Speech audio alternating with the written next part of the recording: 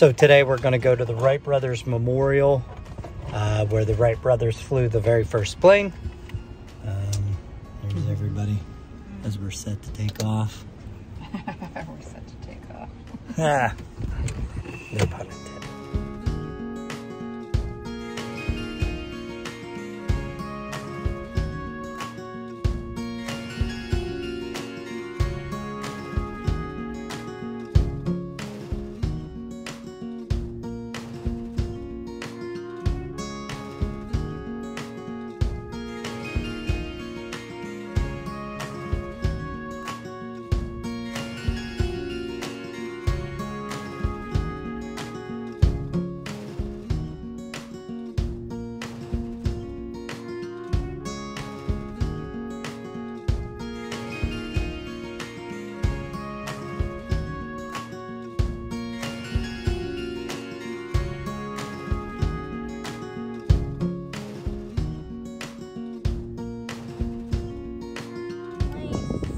We've arrived at the Wright Brothers Memorial.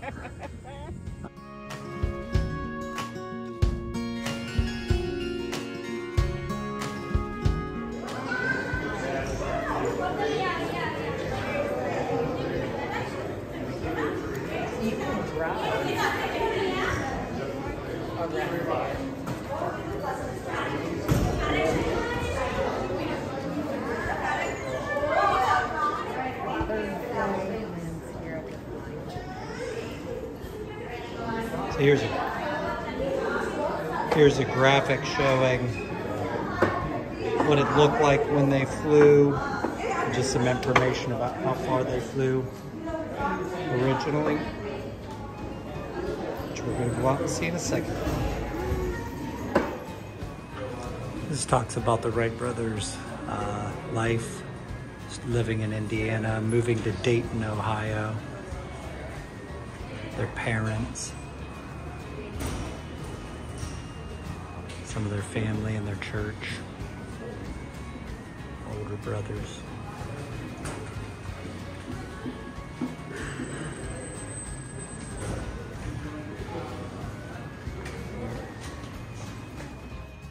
So there were two schools going into figuring out how to fly. One group thought it was all about power. Another group saying that body control was going to be important. The Wright brothers were bicycle makers and understood that that was going to be an important part. In bicycling, you use your body to control the bike and lean.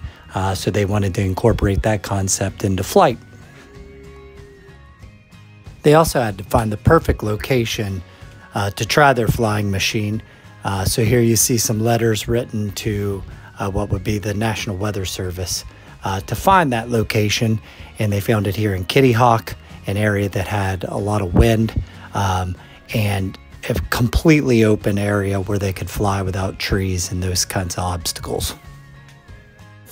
First attempts weren't so successful, so they had to change their math, and then their machine will fly.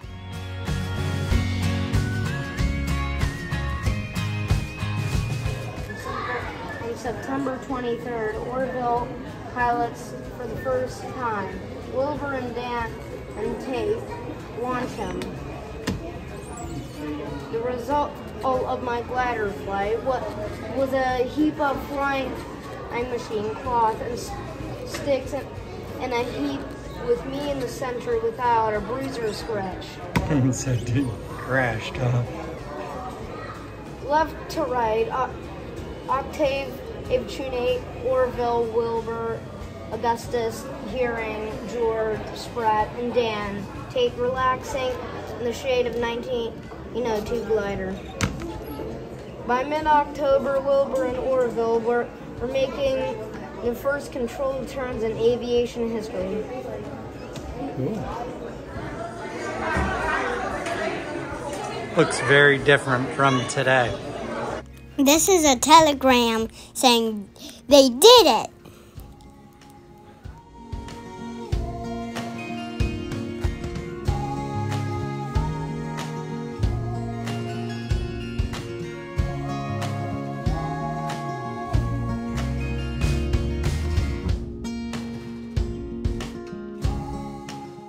a piece of fabric that is part of the original plane's wing.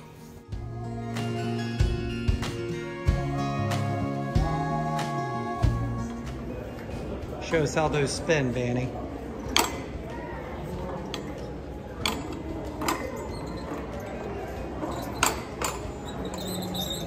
So he would be right in the middle. That'd be pretty terrifying.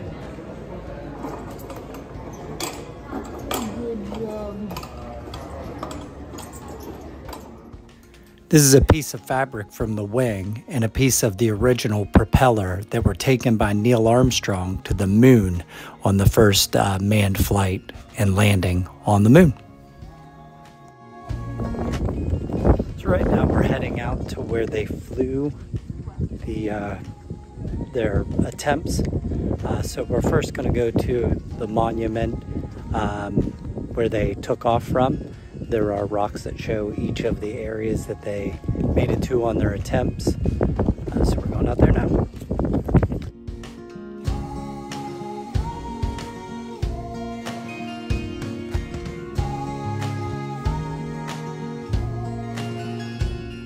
So right now we're coming by replicas of their hangars for the plane.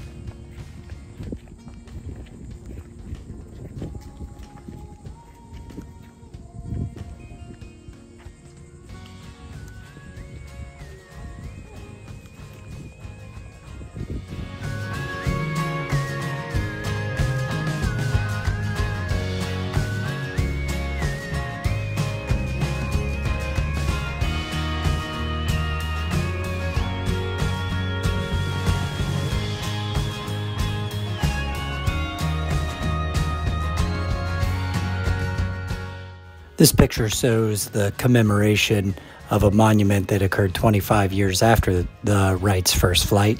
It was attended by Amelia Earhart and several other dignitaries.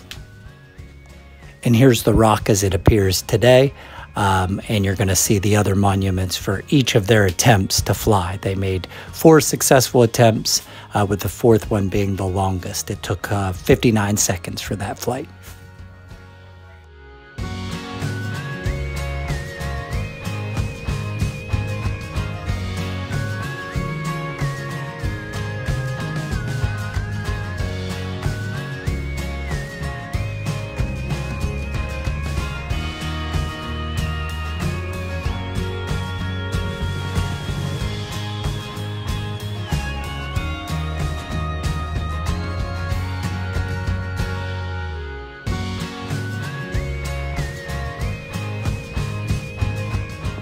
Obviously, the 4th flight went much further than the others. If you see, the 3rd flight was clear back there.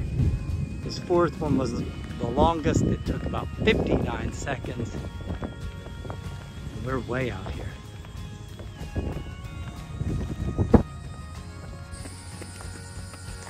The heat index says it's 110 degrees today. Feels like 110 degrees. That is correct. It does feel like that. Here we are at the 4th, end of the 4th flight, 59 seconds, 852 feet, piloted by Will.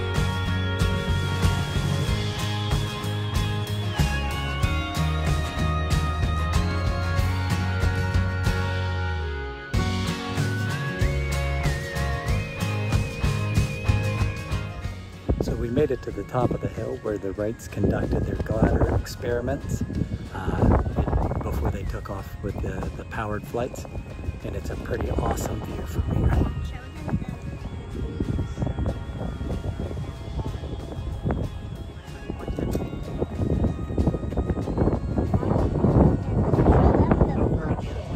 That's what I'm getting right now, Pumpkin.